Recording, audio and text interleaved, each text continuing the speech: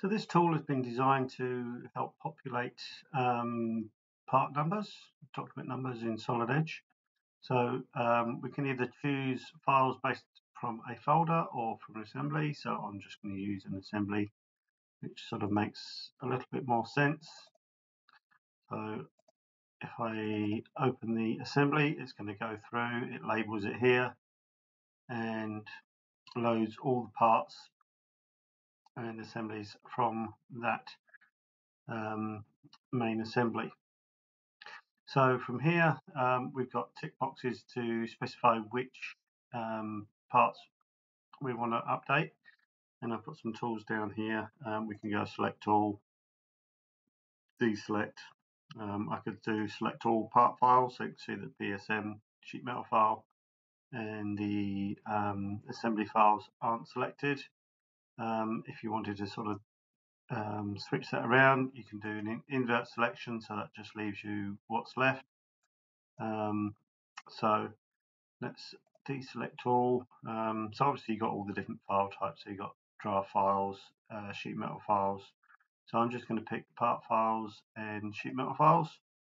And so for the auto numbering, we're just going to go through. So we want a prefix of say JS, and we want to start numbering from 1, and we can do a preview on that. So we can just go preview.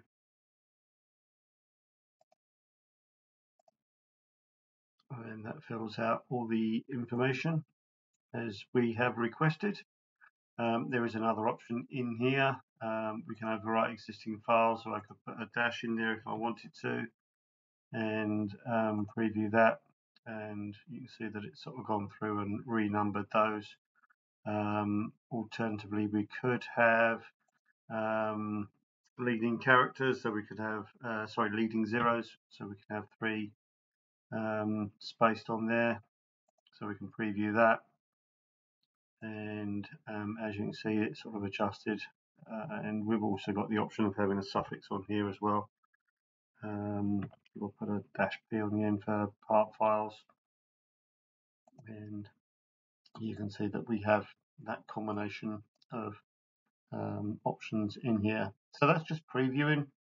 When you're finished, all you need to do is hit the update document number, and that will go through and finish out the